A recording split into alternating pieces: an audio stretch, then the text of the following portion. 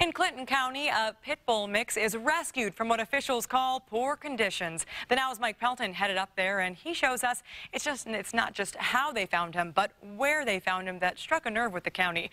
Now, we want to warn you, you might find some of the pictures disturbing. And the Humane Society of Clinton County credits Superior Auto for finding the dog, all as they repossessed a car.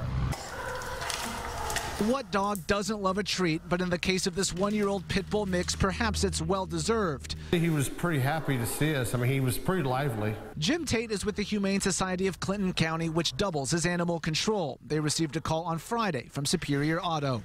They went to repossess an SUV, and when they were coming back with it, they'd heard something in the back. So when they got there, they opened it up and found a crate which had this dog in it. Pictures show what Jim describes as a malnourished and poorly treated pup. There was feces in the crate. There was urine standing in the crate.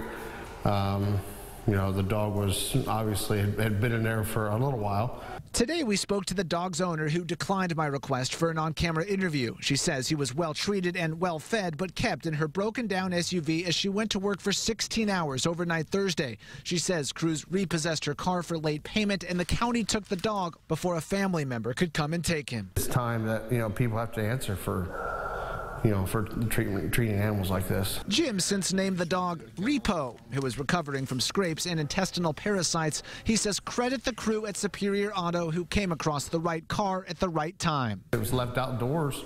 You know, if they'd parked the vehicle back outside and nobody said anything, I mean, it's possible the dog could have passed away. And the Humane Society plans to send a letter to the prosecutor's office next week in the hopes animal neglect charges are filed.